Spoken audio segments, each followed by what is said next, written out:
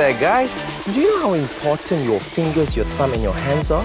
I mean, if someone were to come to me and they would like to trade 1 million ringgit for my thumb, no, I wouldn't do it. But if they say 10 million, I might reconsider. I'm just joking. Now, it all has its own functions, and that is what makes it perfect. So we have to always appreciate and take care of our body. I'm Shafiq Nazri, by the way, your host, and this is Active Lifestyle.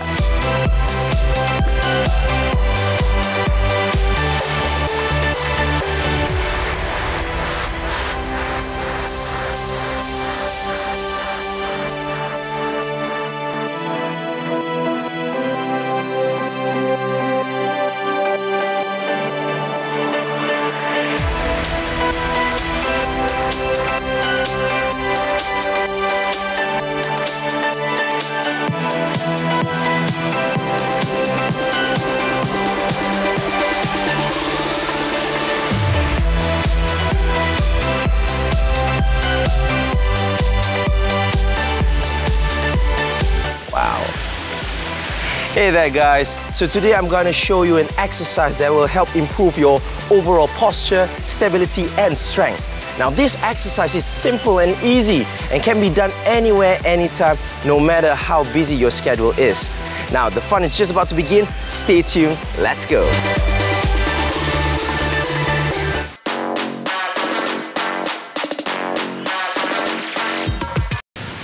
So here we are at the college, and I must say it is simply amazing. I mean, I've never been here before, but I could feel the positive energy and aura in the air. I mean, have you seen the lake? It is the perfect place to chill and recharge. Come on, I'll show you. Wow, it feels great here. I like it. Oh, there they are. Hey guys. Oh my God, that's so neat. Hi. Hi. Come on here. Oh, Hello, Taylor's College. Hello, Shafiq. How are things? Hi. All right, you've had your breakfast? Yeah. Oh, okay. Hey, Shafiq. Yeah. We are so glad you be here. And your energy and your style is really good. And you can make the working out like a blast. Wow, feels like a blast, yeah? Well, I try to make the exercise as fun as I can. Not much of a chore. So, Shafiq, what's on the menu today? Because we're all quite curious about what you have in store for us. I hope that's not too much intense. I'm ready for anything. Bring it on. Yeah, that's the spirit right there. Okay, well, I'm going to share with you an exercise that will help improve the overall posture, stability and strength. It's not going to be too intense, but it is doable. We're going to begin with the first exercise, which is the burpees. Yeah!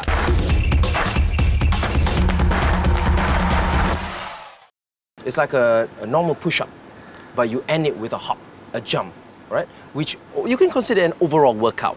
It focuses on the upper body and also the lower body as well. The arms, the chest, the thighs, the bum. Firstly, of course, we're going to get into a push-up position, yeah?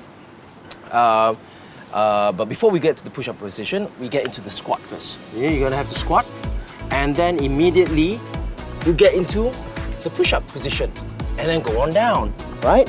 And then get to the starting position, back to the squat, and give it a good hop. Just like that. But you gotta make it fast, all right? So again, push up and hop. One, and that's one. All right? Okay, so let's begin. And one. Very good. Okay, it's not a race, no problem. Two. Very nice. And three. Very good. You guys are doing well. But why are you so silent? Four. Come on, let's go. Four. Okay. Five. You gotta go lower. Where's that push-up? Okay. Did I say five? I meant six. Come on, six. Yes. And finally, seven. Last rep. Come on. Very nice. All right, so we begin our second exercise of the day, which is the high knees, all right?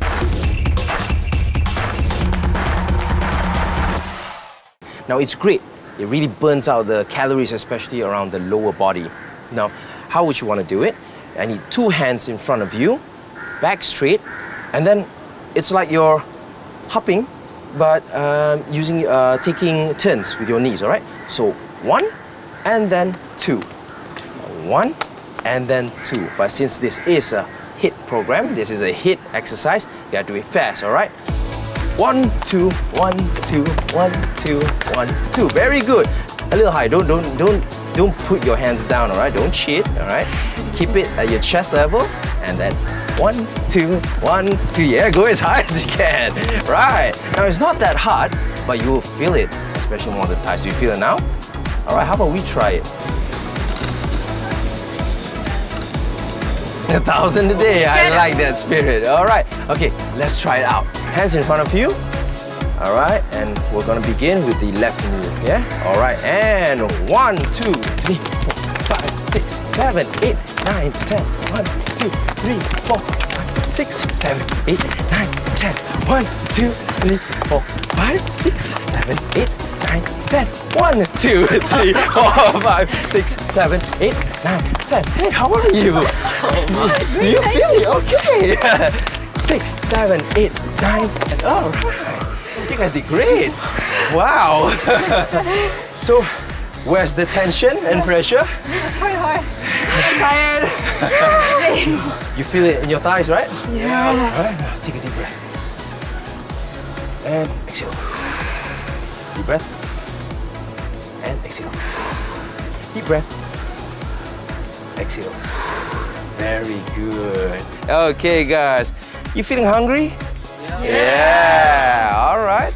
I'll see you guys in the second segment. Yummy, yummy.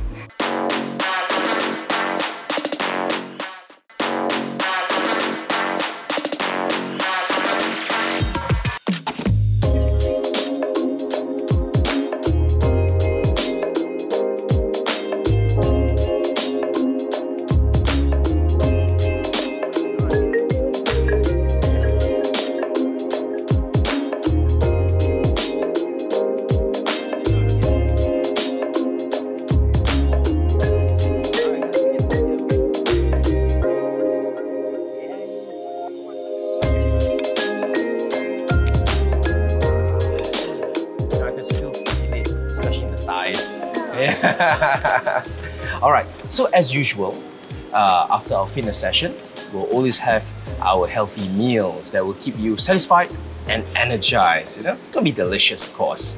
Hey, you are not gonna make us work out and like make us cook again? All right. Well, you know, I understand that you students are always on the go, especially here in Taylor's, but I've already prepared it, especially from home, okay? Yeah, we try to eat healthy, but you know how busy we can be with our assignments and our schedule. I understand. I mean, I was a student back then, but moderation is key, all right? Don't pressure yourself too much. So, what's the dish of the day? I mean, we may be students, but we still have taste buds, you know? Okay, trust me, it's delicious. Let's see what you brought. All right, so here I've got with me roasted cauliflower with chickpea salad. Impressive! Yeah.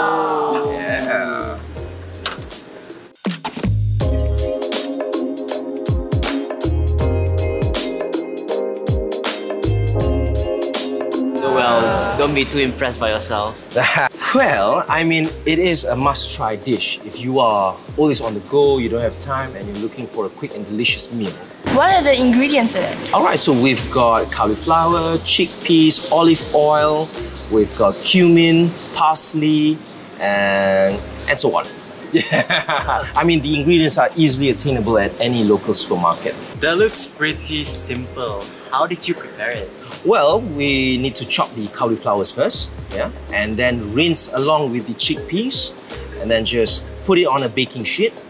Toss in some, just season it with some salt and pepper, cumin, paprika, and then bake it in the oven at around 400 Fahrenheit for around 20 to 25 minutes until golden brown.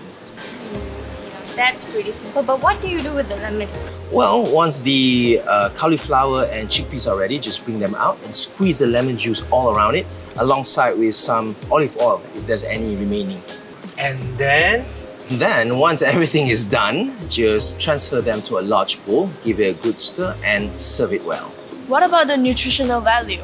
Well, yeah, but I think I've been talking too long. How about one of you try to check it on the internet? Right? You want it? All right, go on.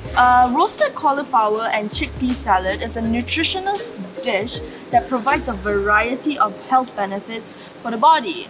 The cauliflower is a good source of vitamin C and K, as well as a dietary fiber and antioxidant. And Okay, let me continue.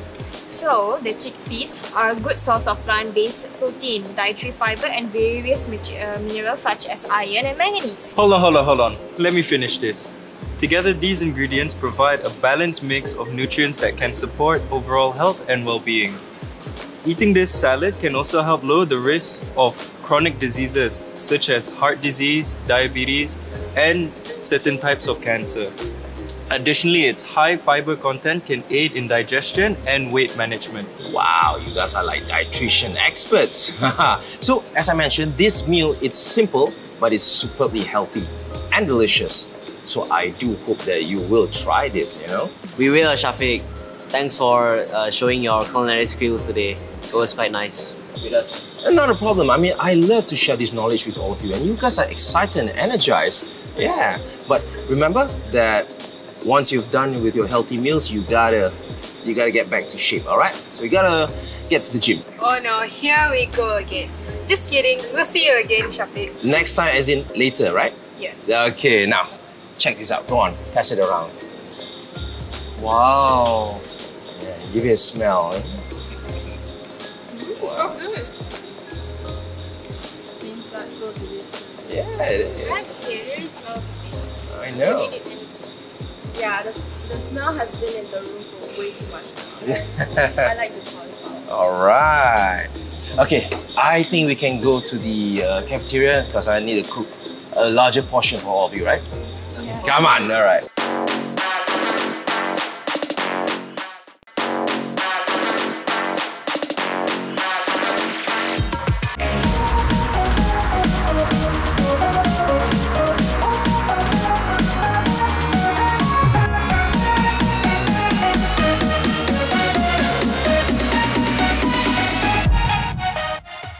Hey there guys, Shafiq Nazri here. Now today we have a very special guest. She is a dedicated dentist who also finds time to pursue her passion in cooking. Now she is the winner and champion for MasterChef Malaysia Season 1 and an inspiration to us all. Please welcome Dr. Izani Farhana. How are you? Hi Shafiq, I'm very good. Thank you so much, and thank you for coming to my little place here, Estribella.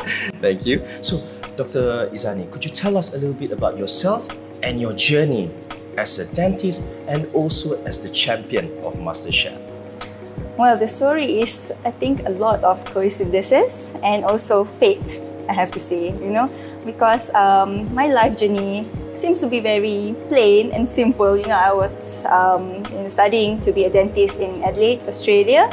But at the same time, I just found my love of cooking there, especially with all the fresh produce when we go to the market, the central markets. So I learned a lot about ingredients, and I also love watching cooking shows. And also, when I was there in Australia, MasterChef Australia actually started.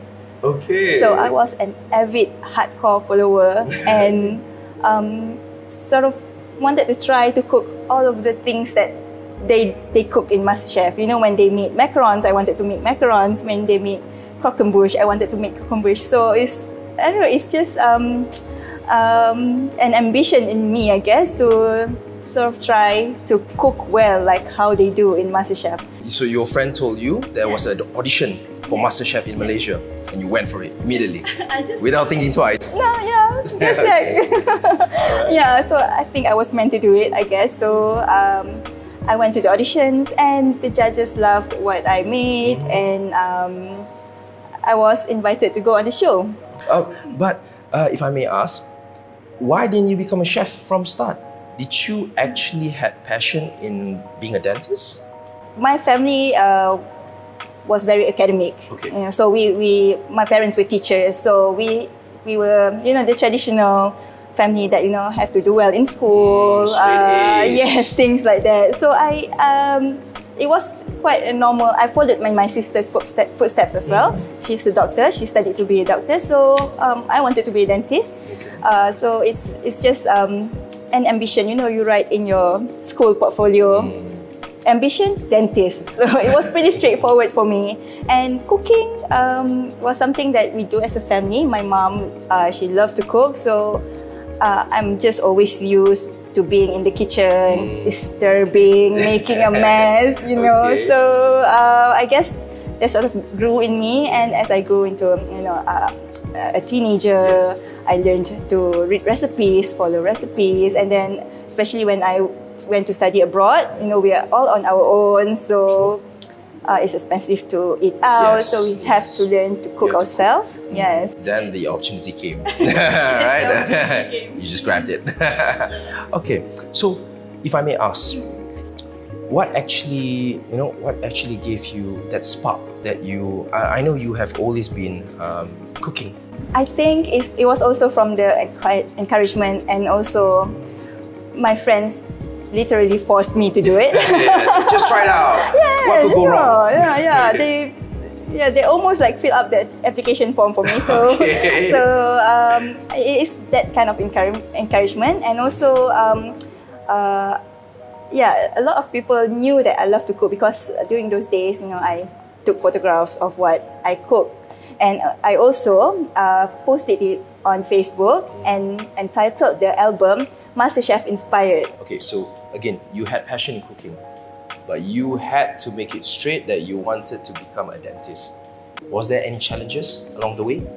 Yeah, definitely. I mean, going to dental school and passing and graduating, that was the ultimate goal of me, you know, studying abroad, not to like become a chef. So I had to keep that straight, and definitely it was a challenge. I mean, studying abroad, and also as a dental student, you have to work with the local people. You know, you have to, in our practical, we are treating local communities.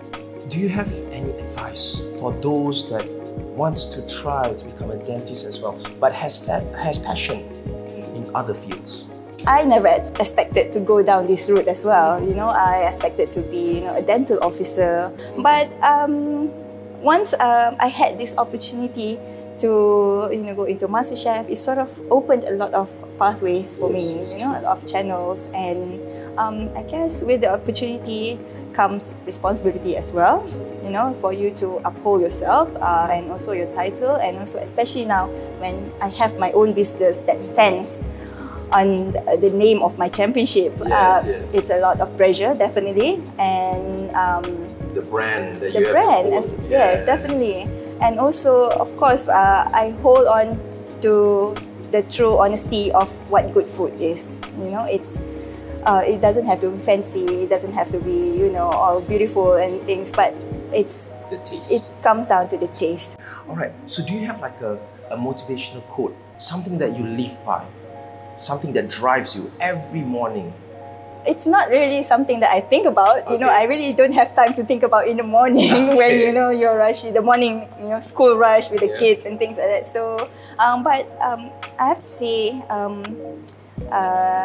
having good faith, and also living your life, following your faith, is a good way to start getting that good pathway in your life, I guess. So if you have a good foundation there, you would know how to live your life the best way possible, and be guided, I guess. Okay, thank you so much. Thank you so much. So something that we can get from Dr. Izani is like, you just got to put in the work. You know, you need to believe that everything is set up for you, but you got to start. You have to start. You have to have discipline, of course. You gotta have discipline, but you have to start. Doesn't matter when, as long as you start and you don't give up. It is exactly true when I started this business. Yes. Yeah, because you know, you can't just dip into, you know, wanting to start a business and expect it to sustain. You know, you have to.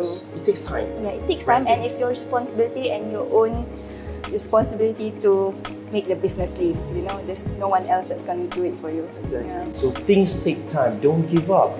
Keep pursuing. If that is your passion, that is your dream, keep going for it. Never give up. Things take time. And go your own pace. You know? Go on your own pace. And remember, diversify. Don't just stick to one. Be open and go for it.